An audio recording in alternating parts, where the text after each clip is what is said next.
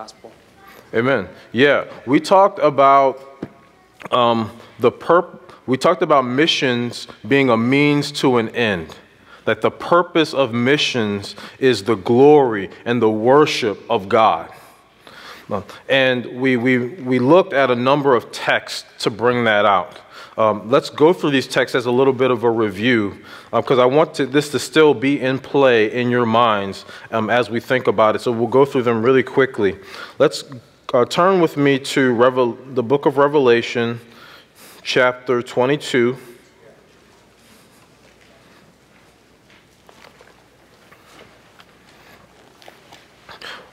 We'll read verses 1 through 5 here. And it says, "Then the angel showed me the river of the water of life, bright as crystal, flowing from the throne of God and of the Lamb, through the middle of the street of the city, also on either side of the river, the tree of life with its 12 kinds of fruit, yielding its fruit each month. The leaves of the tree were for the healing of the nations. No longer will there be anything accursed, but the throne of God and of the Lamb will be in it, and his servants will worship him. They will see his face, and his name will be on their foreheads. And night will be no more. They will need no light of lamp or sun, for the Lord God will be their light, and they will reign forever and ever." So we looked at this text last week. This is a little nugget here in the largest section, speaking of the New Jerusalem. And we noted that there were parallels with Eden from the beginning of creation. So God starts with Eden, he ends with Eden. Right? Well, does anyone remember some of the parallels that we saw in this text for Eden, with Eden, in the beginning of creation? Rebecca. You have the tree of life and you have the rivers with healing properties in both. Amen. Yeah, thank you, sister. Yeah, the river, water of life, right? John 7 even refers, it could be a double meaning there, referring also to God's Spirit too. But you have the river as a parallel with Eden. You have the tree of life, right? She mentioned the healing properties of both. In this case, we have the healing of the nations. There's no more curse in this New Jerusalem, this new Eden. The curse is gone. There's pure worship of the Lamb. We have the clear, radiant presence and glory of God here. The throne of God is here.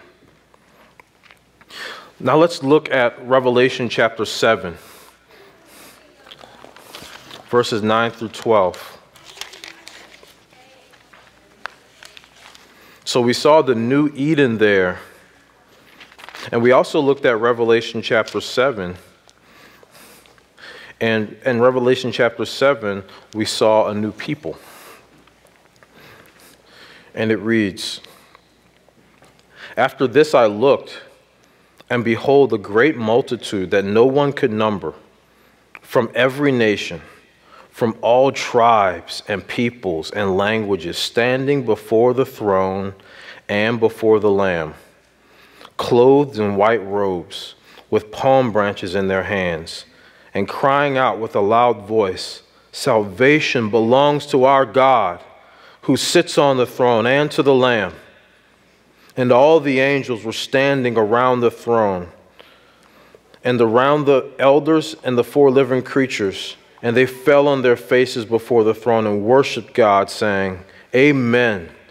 Blessing and glory and wisdom and thanksgiving and honor and power and might be to our God forever and ever. Amen.'"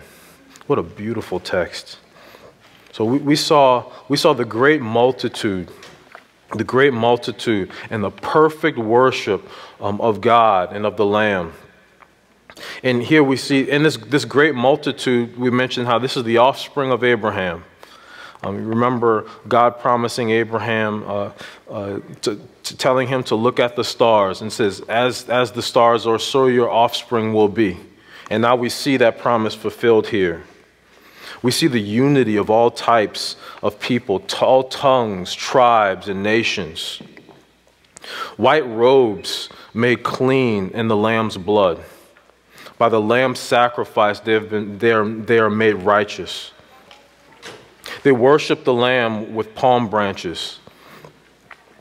Makes you think of the Feast of Booths or the Triumphal Entry, where the people sang Hosanna to the King of Israel. And the people declare salvation belongs to our God and to the Lamb. People from different tribes, nations, and languages speaking the same language, saying the same thing in unison. John can hear it. He knows what they're saying. And then the angels respond with an amen, blessing and glory and wisdom. And then they all fall to their faces before God. Just a beautiful picture, a beautiful picture. So we understand that there's a new Eden, and there's a new people, an innumerable multitude, perfect worship of God. Right? God is bringing all things to a glorious end. And we also looked at Psalm 67. If you turn with me to Psalm 67.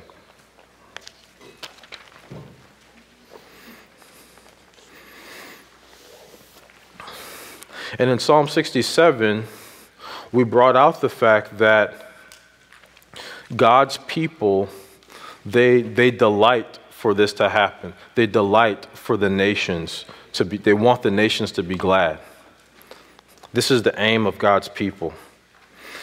It reads, "May God be gracious to us and bless us, and make his face to shine upon us, that your way may be known on earth, your saving power among all nations." It's almost as if they're saying, may the Lord bless us and reveal himself to us, that he may in turn, through that, bless the nations. Let the peoples praise you, O God, in verse 3. Let all the peoples praise you. Let the nations be glad and sing for joy, for you judge the peoples with equity and guide the nations upon earth. Let the peoples praise you, O God. Let all the peoples praise you. The earth has yielded its increase. God, our God, shall bless us. God shall bless us. Let all the ends of the earth fear him. In the center of this text here in verse 4 is, let the nations be glad and sing for joy. And we talked about how that is the heart of God's people. The heart of God's people is to look forward to the nations coming together, all of the nations being blessed, the offspring of Abraham being gathered together, and them being glad in the Lord. And we talked about how this is our motivation for missions. This is what we're after in missions. Missions is not, we say many times that, this is the reason why we're here, right? To go, to make disciples, to preach the gospel to all nations. And that's true. That's not like a false statement. But it's not complete either. The reason isn't the work itself. The reason is the fruit of the work. The reason is what God will do with the work. Missions is a means to an end. So I pray that was a blessing to you. I know studying that was a blessing to me. Thinking about that, and we also talked about duty and delight, right? We talked about how taking this into consideration, taking especially Psalm 67 in consideration, missions is, this understanding makes missions more than just a command, something that you must do. There's a glorious goal to it. There's a glorious joy at the end of it. You know that in the end, you will rejoice with the innumerable multitude at the work that God has done through this means of missions. And God himself is glorified in us delighting to do this work. We brought up the example of Pastor Michael and Noel. I don't know if you remember. We said that if Pastor Michael went to Noel's house, and Noel invited him over, and if Noel said, "Yes, Pastor Michael, thank you so much for coming over. I'm so glad." And if Pastor Michael said, forget about it. It's my job. I'm your pastor. I should, I'm supposed to come anyway. That's one thing. It's not wrong for Pastor Michael to necessarily say that. Maybe not with the same tone. But it's one thing for Pastor Michael to say that. It's another thing if he said, "Man, I've been looking forward to coming here to your house. I've been looking forward to spending time with you, Noel."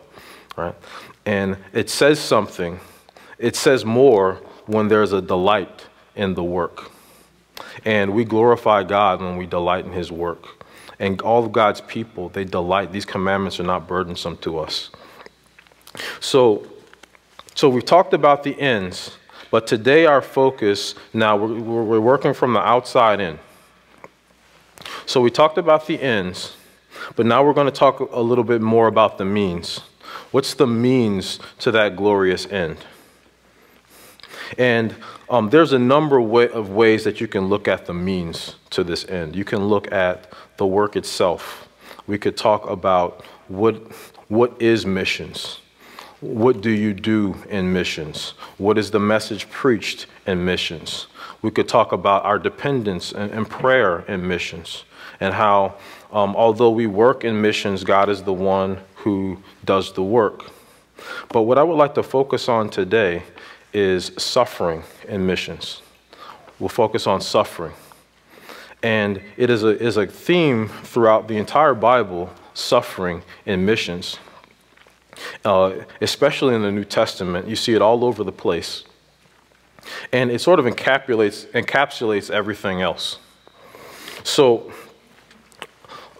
if you want to think with me, let's think of some of the ways people might suffer. Maybe not even just in missions, but when we talk about suffering, what kind of things do we think about? Can you guys give me some ideas? What do we think about when we talk about suffering? Nick.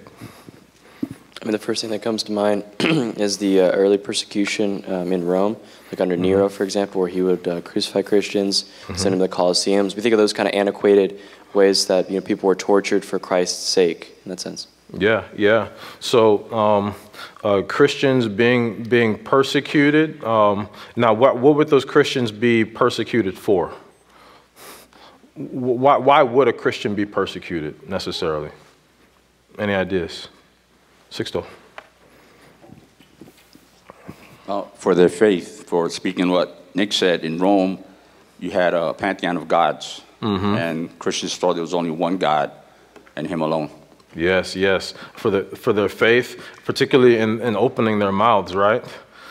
Sometimes for their good works, but in most cases primarily for opening their mouths, proclaiming the gospel, proclaiming the glories of God and of Jesus Christ. What other ways do we see of suffering in the Bible? That's not the only suffering that we see in the Bible, do we? Any other ways we see suffering in the Bible? Josh. Did I have another hand? In 2 Corinthians chapter 6, verse 4, Paul is referring to his own ministry. Yeah. And he says, "But in all things we commend ourselves as ministers of God in much patience, in tribulations, in needs, and distresses, in stripes, and imprisonments, and tumults, and labors, and sleeplessness, and fastings, going without food, by purity." I'll just finish. By purity, by knowledge, by long-suffering, by kindness, by the Holy Spirit, by sincere love.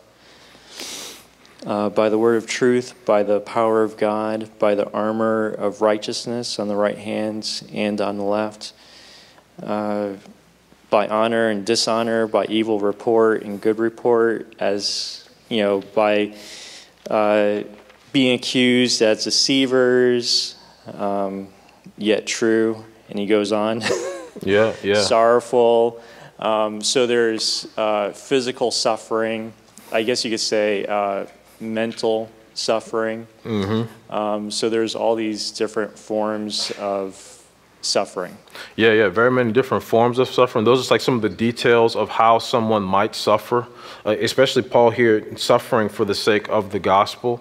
What I'm really after is what are some reasons, what are the other reasons that people suffer apart from the preaching of the gospel? I can give another reason. Yeah.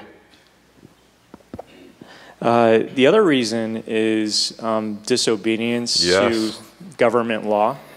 Yeah. So, for example, in the first century, they had to, I forget exactly, but they had to proclaim that Caesar is Lord in accordance with the law of the land.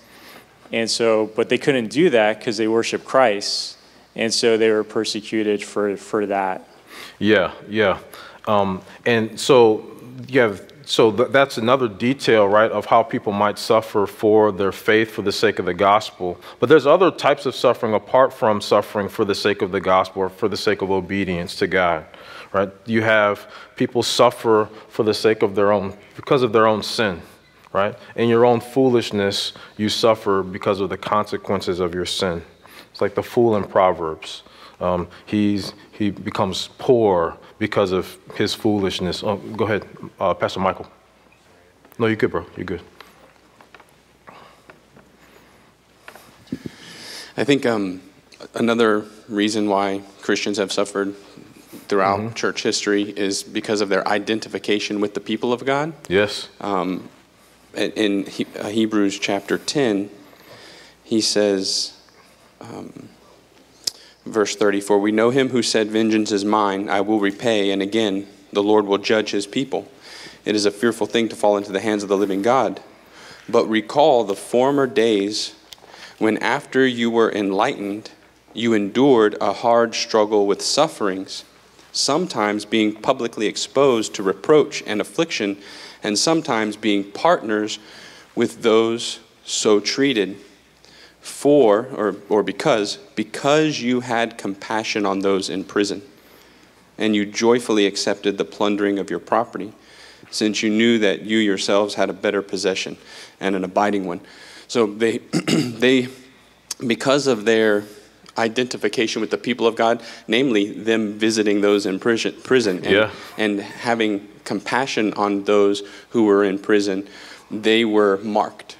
Yes. They were marked as those of a like precious faith, and basically that put a target on their back for the ungodly and unbelieving world to persecute and plunder. Amen. I think of a practical way. Yeah. Like as a business owner, I think of it often, and it really is a joy. I had to learn to consider it a joy, but in my identification with the people of God, and this precious and special day, the Lord's Day, right? My business is closed. So I'll get phone calls throughout the day, people wanting garage door service. And, by tomorrow, they've already chosen to go with another company because I wasn't able to meet their needs and be there right when they needed me to be there. And it's really like a loss. Yeah. Right? That is a loss, right? That is something that I give up. Almost a type of suffering, a type of loss, because I choose to be here with the people of God and keep the Lord's Day holy as he's commanded me to. And in my identification with the people of God, I suffer loss. Yeah. Thank you, bro. That's a very good example. So let's divide these up into categories. So on one side here, I'm going to lump all of what Josh Dodge and Pastor Michael mentioned into one bucket here, along with persecution. So there's suffering for either opening your mouth up for God, identifying with the people of God, for your good works, right? Basically suffering for the faith. Suffering for the faith, whatever form that may take. And then we're going to have another bucket over here. And not everything in this bucket is going to be particularly related to each other, but I want to make a separation for how we're going to talk today about suffering. So over here, we'll put suffering because of your own sin in this bucket. There's also other suffering in the Bible, like extraordinary providential suffering. Because of God's own reasons, he has decided that this particular person would suffer in this particular way. Not because of anything good or bad that they have done. It is not as a result of any righteous action that they have done. Think particularly of Job. Then you have suffering just because we live in a fallen world, right? In this fallen world, there is calamity. We have the effects of sin in this world. We have a hurricane rolling in today, right? We live in a fallen world. People have suffered from this hurricane already. Some people likely will suffer in various ways because of this hurricane. But we're going to put that in this bucket over here. And then I also want to put in this bucket suffering suffering that's not real suffering. So sometimes we don't think very deeply about suffering. Have you ever heard like celebrities talk about all the haters out there? You know, right? Suffering that's petty suffering. We'll put that in this same bucket, okay?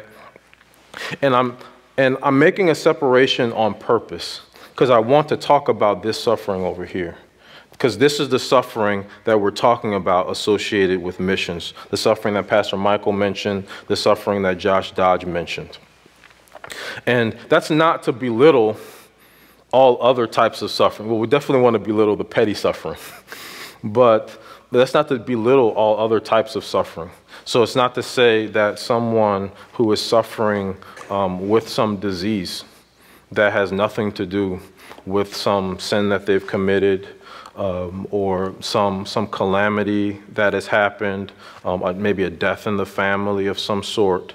That's not to belittle that suffering. That's not to say that that suffering doesn't matter or that there is no hope or promises in the scripture for people who go through suffering of that type. But when thinking of missions again, we're thinking of a specific type of suffering. So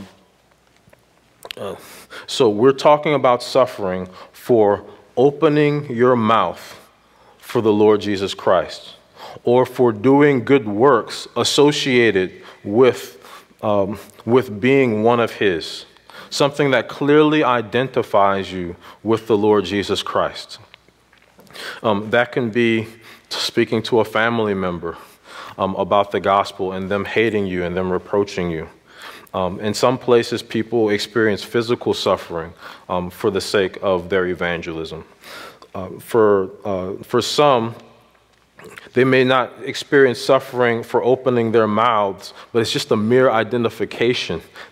Some people don't even get the chance to open their mouths. They just have to walk to a church building, and they experience suffering. So that is the suffering we're talking about. It's the type of suffering that Jesus, when calling Saul to be converted in Acts chapter 9, he tells Ananias that he is going to show Paul how he's going to suffer for the sake of his name. Jesus says, for the sake of my name, in Acts chapter 9, verse 16. So the question is, let's think about our suffering for the sake of his name. And the suffering, when we think of the suffering, we can't quite think about our suffering until we think about who's suffering. The suffering of Christ, right? So let's think of Christ's suffering together. And let's go to Isaiah chapter 53.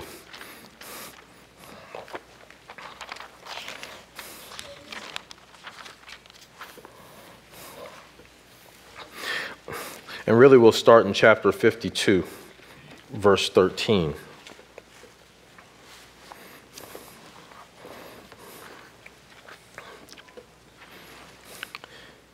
And starts out by saying, "Behold, My servant shall act wisely. He shall be high and lifted up and shall be exalted. As many were astonished at you, his appearance was so marred beyond human semblance, and his form beyond that of the children of mankind. So shall he sprinkle many nations. Kings shall shut their mouths because of him. For that which has not been told them they see, and that which they have not heard they understand. Who has believed what he has heard from us? And to whom has the arm of the Lord been revealed? So we see here that there's a contrast. There's a contrast. You see that his semblance is marred, and many are astonished at him. But at the same time, he will be high and lifted up and exalted. You have kings and nations. They will shut their mouths at the hearing of the gospel in verse 15. But few will believe. Few will believe in this suffering servant. And we see that in chapter 53, verse 1. It says, who has believed what he has heard from us? And to whom has the arm of the Lord been revealed? Those who believe, those are the ones to whom the arm or the power of God has been revealed. In order to understand truly the suffering of this servant, to identify this suffering servant properly, it has to be revealed to you by his Spirit. We'll start reading again at verse 2 here. He says, for he grew up before him like a young plant, and like a root out of dry ground. He had no form or majesty that we should look at him, and no beauty that we should desire him. He was despised and rejected by men, a man of sorrows and acquainted with grief. And as one from whom men hide their faces, he was despised, and we esteemed him not. Consider how the Lord Jesus Christ was despised and rejected here on earth. It says that we didn't esteem him, as if we had nothing to esteem him by in front of our eyes. But why is it that we didn't esteem him? Anyone? Sergio. Because of our sin. Yeah, amen. Rebecca?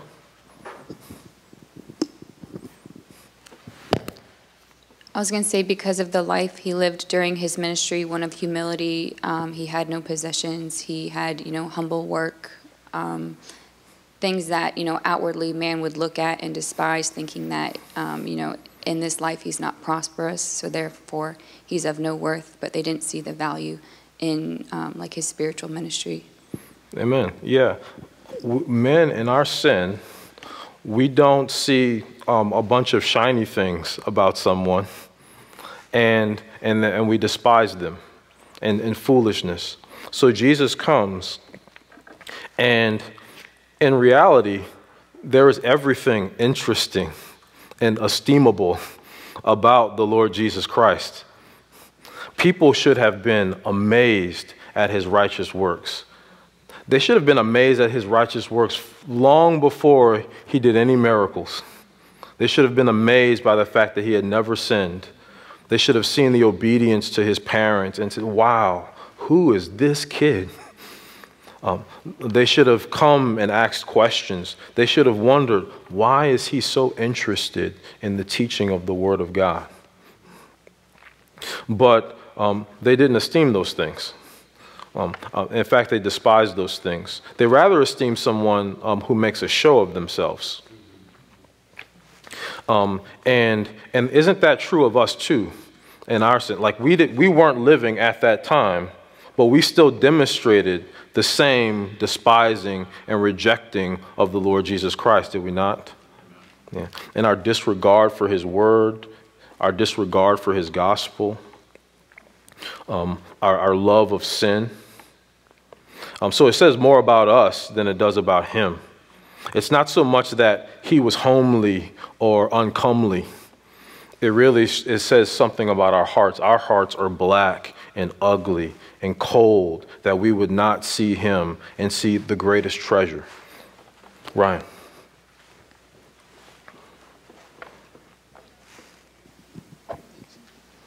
I think this kind of goes along with that. I was just thinking, here it says, a man of sorrows, acquainted with grief. Yeah. I was thinking of how he spent so much time serving. That was what he came to do. Yeah. And the Pharisees looked at him and said, he's a man that eats with sinners. They scoffed at that. His own family said he's going crazy because he's spending so much time, in Mark 3, serving these sick and needy. Yeah. They thought it strange when he was talking to the woman at the well. And, who is this talking to the half-breed, so to speak, or a woman, the Samaritan woman. So just know that in our sin, we don't esteem service to others, particularly the needy, whether it be spiritually needy or physically needy, as something to be exalted. I know that the world does the physical in some ways, but not to the way he was serving, and certainly not the spiritual. So Yeah. I see that too, where he's rejected, not necessarily just because of his bodily appearance, but because of his service to the kingdom and to the Father. Amen. Yeah, thank you, brother. Yeah, the Son of Man did not come to be served, but to serve. And he willingly acquainted himself with grief, with sorrow, and he took the shame of the world, not just in his appearance, but in his actions. So let's read on just a little bit more. It says in verse 4, surely he has borne our griefs and carried our sorrows. Yet we esteemed him stricken, smitten by God, and afflicted. But he was pierced for our transgressions. He was crushed for our iniquities. Upon him was the chastisement that brought us peace, and with his wounds we are healed. All we, like sheep, have gone astray. We have turned everyone to his own way, and the Lord has laid on him the iniquity of us all. So consider that, right? Consider the work of Christ for you in the substitutionary atonement. And in the previous section, right, in the first few verses of this chapter, it shows how we did not esteem him. But now we see in verse 4 how we did esteem him. The way we did esteem him was like, man, this guy, something must be wrong with him. God must not like this guy. And we esteemed him stricken, smitten by God, and afflicted. And indeed, he was stricken and smitten by God and afflicted, but not for his sin, but for our sin. It was our sin that put him on the tree. And it was our iniquity that was applied to him. And what a gracious Savior, right? What a gracious Savior. Especially, you can see here in this text, you can see our attitude toward him too, in that. There's nothing we bring to the table, not a bit. And he willingly suffered. And speaking of willingly suffered, we see that in the next few verses. In verse 7, it says, he was oppressed and he was afflicted, yet he opened not his mouth. Like a lamb that is led to the slaughter, and like a sheep that before its shearers is silent, so he opened not his mouth. By oppression and judgment he was taken away. And as for his generation, who considered that he was cut off out of the land of the living, stricken for the transgression of my people. And they made his grave with the wicked and with the rich man in his death, although he had done no violence, and there was no deceit in his mouth. You see how Jesus, he wasn't forced to suffer. Jesus willingly suffered. Jesus gave himself up to suffer. He was like a lamb led to the slaughter. Why is a lamb led to the slaughter silent? Anyone, any ideas?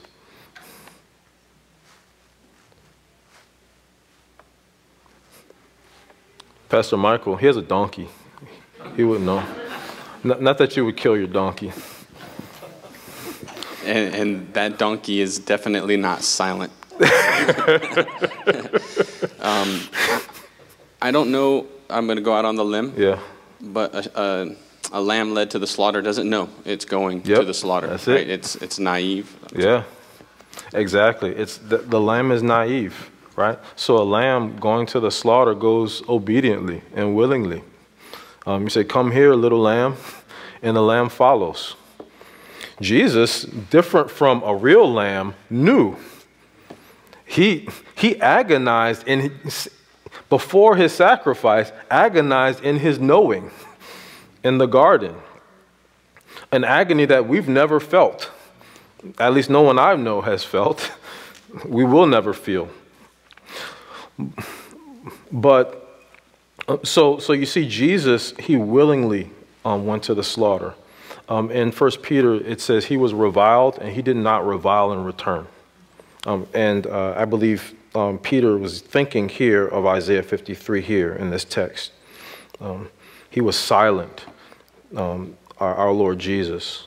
He willingly gave himself up. Let's look at verses 10 through 12. Yet it was the will of the Lord to crush him. He has put him to grief. When his soul makes an offering for guilt, he shall see his offspring. He shall prolong his days. The will of the Lord shall prosper in his hand. Out of the anguish of his soul, he shall see and be satisfied. By his knowledge shall the righteous one, my servant, make many to be accounted righteous, and he shall bear their iniquities. Therefore I will divide him a portion with the many, and he shall divide the spoil with the strong, because he poured out his soul to death and was numbered with the transgressors. Yet he bore the sin of many and makes intercession for the transgressors. What victory now.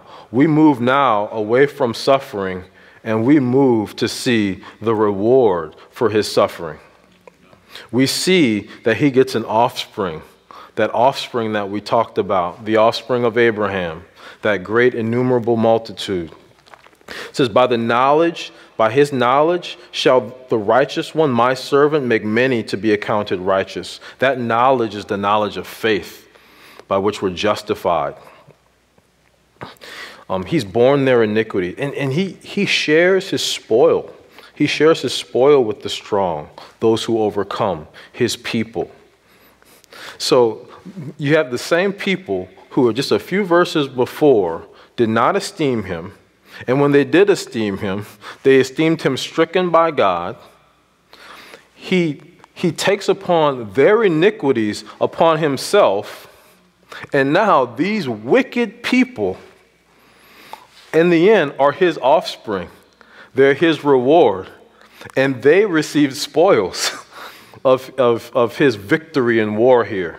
His victory in war over sin. And he makes intercession for the transgressors. His role as high priest. And what a beautiful picture. So you see here the suffering servant. You see his great suffering. But you see how at the end of his suffering, he has purchased a great reward. So that brings us into a segue, right? So Christ was called to suffer. He came not to be served, but to serve. In Mark 8, it says, he began to teach them that the Son of Man must suffer many things and be rejected by the elders and the chief priests and the scribes and be killed, and after 3 days rise again. He told that to his disciples. So he even taught his disciples when he was here in Mark 8:31 that he was appointed, he was called to come and suffer. And he did that. He accomplished his work. And he's seated in heaven right now at the right hand of God. But we too, through union with him, have died in him. You've died in him. Your life is hidden with Christ in God. And usually when we think about dying in him, a lot of times we use those texts when we think about sanctification, right? We go to Colossians 3, and it says, you have died and your life is hidden with Christ in God. When Christ, who is your life, appears, then you also will appear with him in glory, right? And then we talk about how we're to put off various sins. Right? We've died with Christ. We have died with the flesh is crucified along with his passions and desires, and we put away all of the sin that rises up from the flesh. But we have a new relationship with sin in our union with Christ. But we also have a new relationship with the world in our union with Christ. So just as Christ, his relationship with the world was one where he received suffering, our new relationship with the world is one where we receive suffering from the world. We have a new relationship with the world, and we too are called to suffer.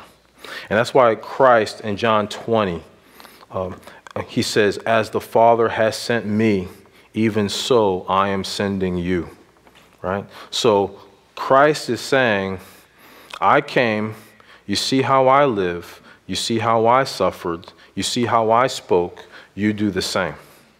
You do the same. So considering that, turn with me to 1 Peter chapter 4, and we're going to look briefly at how we too are to suffer. And as you think about your suffering, we still have to understand that Christ's suffering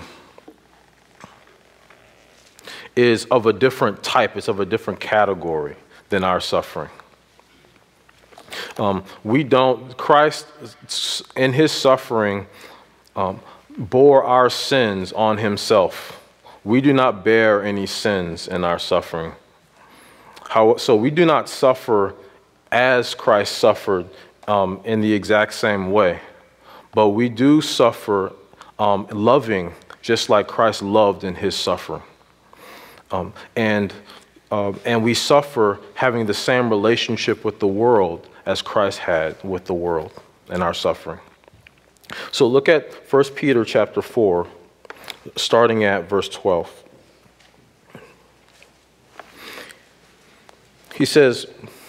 Peter says, Beloved, do not be surprised at the fiery trial when it comes upon you to test you, as though something strange were happening to you. But rejoice insofar as you share Christ's sufferings, that you may also rejoice and be glad when his glory is revealed. Why might someone be surprised when they suffer in the Christian life? Can anyone answer that? Why might someone be surprised? Claudia. Well, because they will say, why is this happening to me? Mm-hmm. Yeah. Why is this happening to me? And that word happening that you use is a good word to use. Why am I suffering here by chance? Like, what's going on? You know, have I won the other lottery, the suffering lottery, right? But this is not a strange thing. The Christian is called to suffer. This is by God's providence that you are suffering. Josh, is that a hand? Another reason might be lost people are fickle.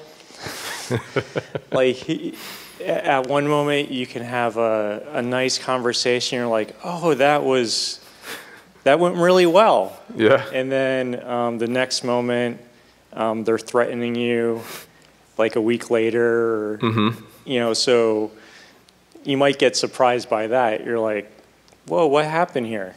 Yeah, and that's a good. I didn't think of that one. But that's a good point. You know, we probably don't understand the depths of sin. You know, I think some of us, or if not many of us, have had times where you might evangelize to someone, and you think, man, I'm gonna talk to this person. It's all over. This is gonna be a wrap. Give me 5 minutes. You know, and the next thing you know, they hate you. Nick. I would say, and I'll have to explain this a little bit, but Christianity is quite possibly one of the most offensive religions to the world, because unlike Islam, or unlike Hinduism or other religions where you kind of do good things that kind of weigh your bad things, Christianity says no, like none of that counts for God, because it comes from dirty hands, from sinful hands. And so when you're talking to somebody who is a lost person, or maybe it could be a Christian that just doesn't know the Bible, like myself, a year ago when Pastor Mike preached the gospel to me, I had an idea of who God was, as far as like I knew some about His love. And then when you talk to people about love, lost people, they love it. God loves you, God cares about you. And when you unpack what God's love actually is, it's quite offensive, because it's like, no, God can't love you because of your sin. He can love you in general ways, but he can't love you like one of his own because of your sin. And when you go unpacking that with lost people, it's literally the most offensive thing you can say, to them, and they're in their sin and then their pride. They go against that, just like with Stephen. When he was going through telling an eloquent story about the Old Testament, how God, was with the people, and then he says, "You stiff-necked people." When he said that, like that switch just flipped in their head, and then they went from a nice conversation, like Josh was saying, to just total offense. They are on the attack against you. And so we see that pattern when we share the gospel. Yeah, and we think those times to be strange, but they're not. Anya. Anya. You can finish your sentence. No, go ahead. I think one of the strangest things that we encounter at the beginning of our walk with the Lord is that we know that what the Lord teaches us is holy and true and beautiful, and the angry person becomes less angry or not angry at all. Yeah. A fornicator stops doing that. And we think that those who are around us will love these things because we are becoming holier and holier as we follow the Lord. But because we stop doing things that we used to do, it kind of looks very strange to them, which is what Peter is talking about at the beginning of this same chapter. So that was strange to me. Why would you hate me being kind, for example? Yeah, very good. Yeah, and to your point, right, we can easily forget or not realize, especially at first, that it is the Spirit of God who has changed our hearts and made us see this new way now. And the other people that we talk to, unless the Spirit of God is working, they're not going to see what you see. There's still blindness there. Ron, whoa. Say before you were converted, you were enemies of God, and then you got reconciled with God, and then you became enemies of the world. Yeah. And what you have to realize is you just changed teams. All of a sudden, you're in the enemy side from the world point of view. Yeah. And Brian White. Nancy. We got a lot of hands now.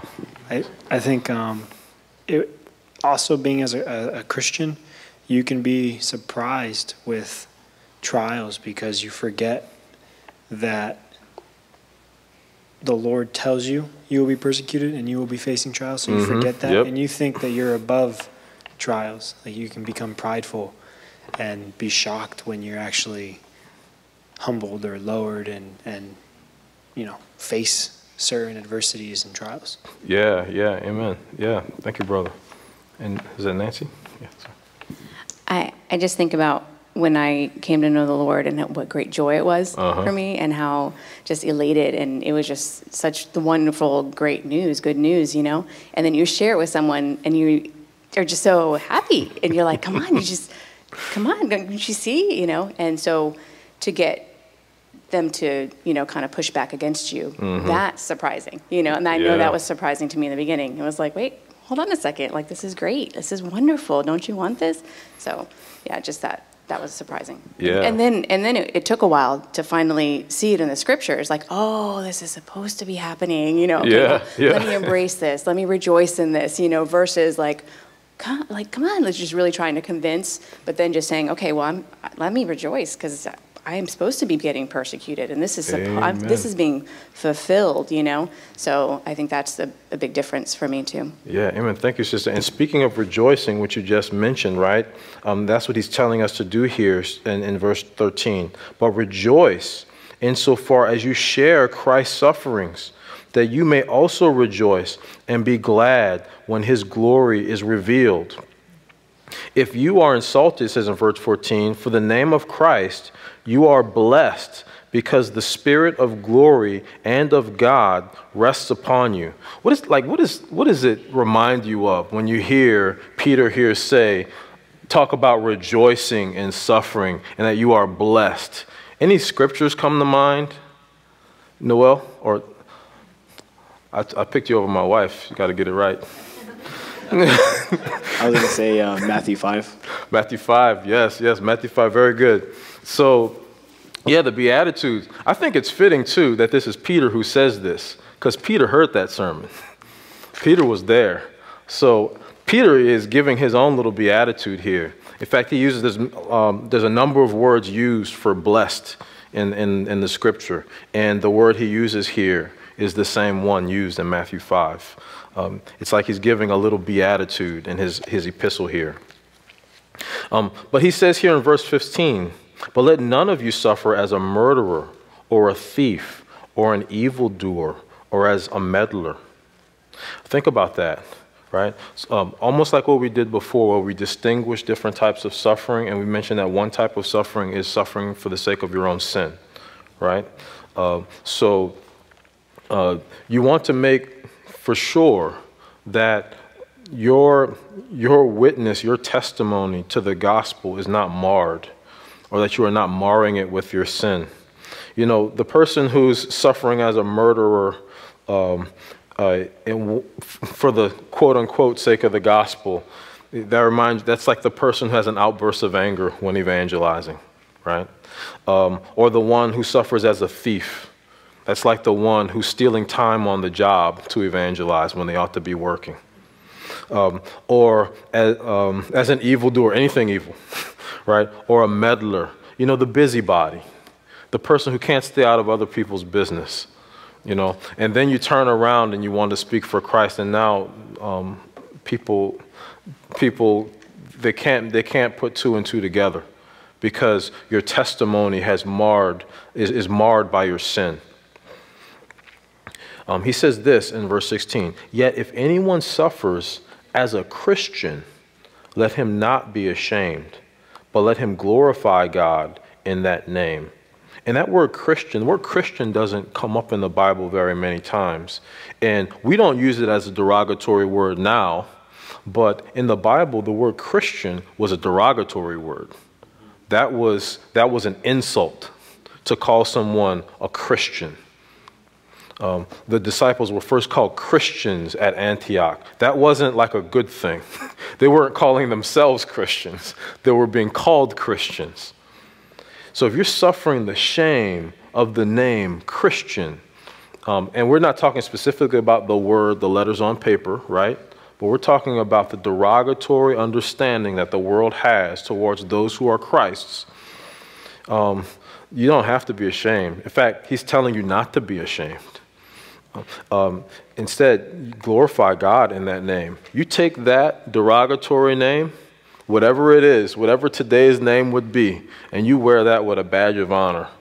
It could be the word Christian, Jesus freak, whatever. I don't know what people use. Science denier.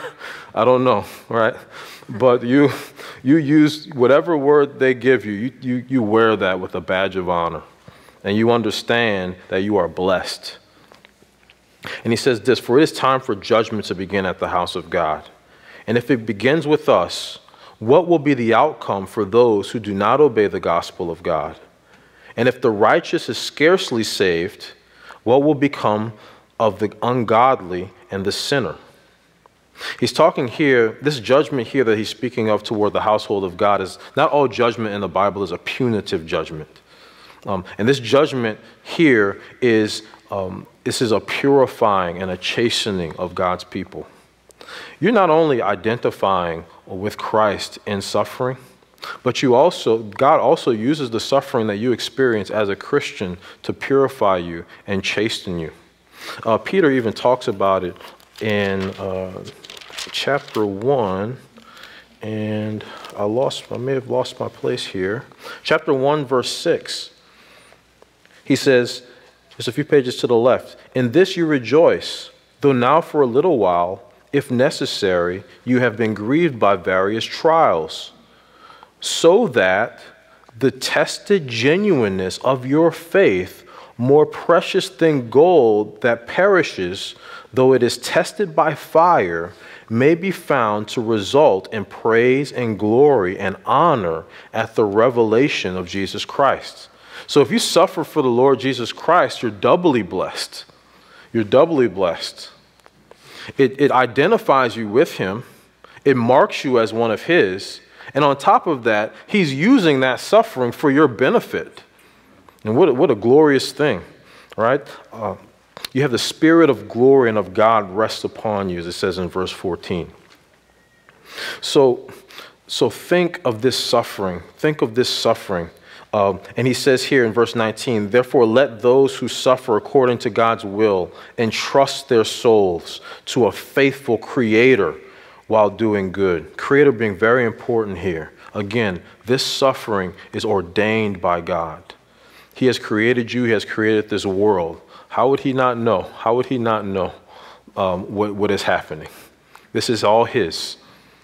So entrust yourself to him. So considering that, last week what we did, we looked at the passages on the ends, right? We looked at the glory at the end, particularly at the far end, the right end, where we see the innumerable multitude glorifying God. We see the new Jerusalem, the new Eden, if you will. And then we went back to Matthew 28. We went back to Acts 1:8, and we thought again about what that means for us as we go, what that means for us as we evangelize those near to us and those far away. So I want to encourage you to think of the same thing when it comes to suffering. When it comes to suffering, think of your identification with the Lord Jesus Christ. Think of your union with him. Think of how you have died in him and you have been raised in him. And you will be raised actually in him. Actually as in your body. Think of how the benefits of suffering, how he will bless you in it, how it marks you as his. It should take suffering and make it not such a morbid subject. Christian suffering isn't morbid because there's a great end to it. So I want to encourage you, brethren, to suffer and to suffer faithfully and to suffer with joy. And when I think of suffering in this way and I think of the Great Commission, I want you to think of ambition. Think of ambition. When you consider the end, when you consider the glorious end to all this whole story, when you consider the goodness of God to you in suffering and how you're able to identify with him, the joy of it, the glory of it, it should produce in you an ambition. It's not, this is the difference between being the hourly worker, the hourly government, not to say hourly work is wrong or bad or denigrated, but it's the difference between having an hourly job of a rather mundane task, right? You kind of go to work at the same time and you do the same thing. You clock in, you clock out, you go home. Nothing wrong with that. However, our evangelism ought not to be like that. When we think about missions, it ought not to be like that. God has given you a project. He's given you a goal. He has given you something to sit down and be creative about. Creative with how you're going to use your time, how you're going to use your effort, how you're going to use the gifts that He has given you. And we have talked for the last few months, this being our last lesson on glory, we have talked for the last few months on glory, of the glory of God. I want to submit to you that one of the greatest ways you can apply all that you have learned in these last several months is to have ambitions in missions, understanding that the end to that is the glory of God, and seeing with your eyes the glory that we've been talking about for all of these months. And not just seeing with your own eyes, but the fruit of all those who you would speak to, or you would have some influence in helping others to speak to. So consider His glory and consider your work within that realm, and that is your mission. Let's pray. Father in heaven, Lord, we thank you. We thank you for your goodness to us, your kindness, and giving us a mission. Lord, we know that one day we will be with you in glory. We look forward to the New Jerusalem. We look forward to being amongst the innumerable multitude. And Lord, we ask you that you help us to play our part in that. Help us, Lord, to be faithful and to be creative and to think very deeply of how we can give up whatever it is we have, whether it is our time, our efforts, not to some morbid end, but to a glorious end. And we praise you for this opportunity, Lord. Please help us and make us faithful in this work. And we pray this in the name of our Lord Jesus Christ, who we look forward to sitting with on His throne in the end. In Jesus' name we pray. Amen.